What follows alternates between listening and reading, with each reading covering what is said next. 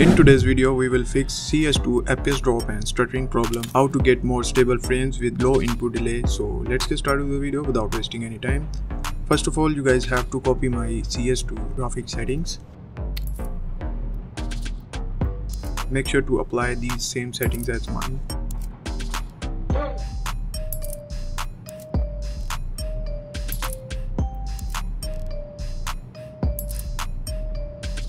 First, we're gonna do some Windows optimization to make your Windows ready for gaming. Open up your settings, search for game, go to game mode settings and make sure to turn it off. Again search game, go to game bar settings, also turn it off.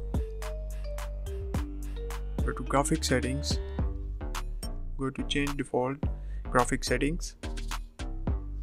Make sure that you have enabled this hardware accelerated GPU scheduling. Also enable this optimization for windowed games. Now we're gonna delete some cache memory from our computer system. Right click on your Windows button and click on run, or you guys can press on your keyboard Windows plus R button. Now type temp, delete all the files in it. Again open run. Now %sign before and after the temp. Also delete all the files in this folder and skip the file that cannot be deleted. At the end, empty your recycle bin completely. Now there is a link given in the description for this optimized PC for gaming pack. There must be some ads on my website.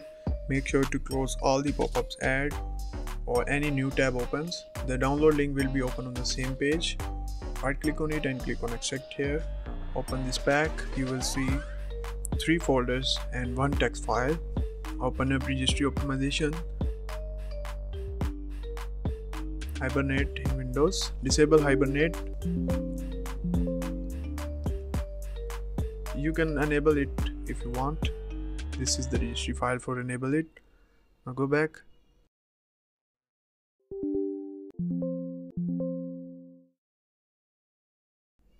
You guys have to apply these all registry files one by one.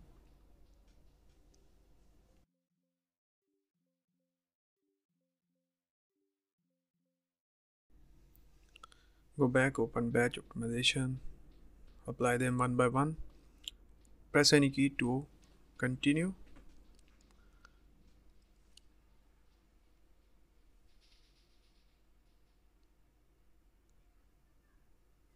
Go back, open up DirectX installer. This will upgrade your DirectX version to the latest version. If it requires an update, it will check automatically and download it. I have the latest version. Go back, open up your text file, copy the first command, go to search bar and type cmd. Right click on command prompt and click on run as administrator. Paste the file in here. Now copy these 3 commands, open up cmd and paste 3 commands here.